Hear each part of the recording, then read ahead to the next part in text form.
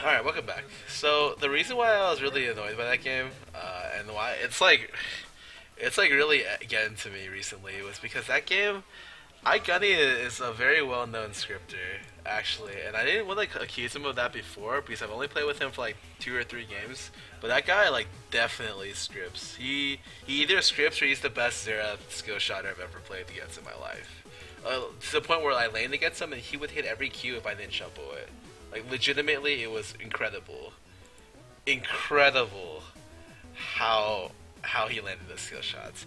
And he's been scripting for months now, and he's not been getting banned. And some of that before because I've only played with him for like 2 or 3 games. But that guy definitely scripts. He either scripts or he's the best Zera. It's really getting to me recently was because that game, iGunny is a very well-known scripter actually, and I didn't want to accuse.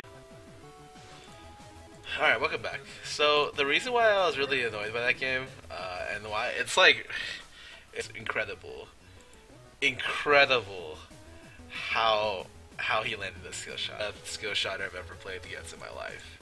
To the point where I landed against him and he would hit every Q if I didn't jump away. Legitimately, it was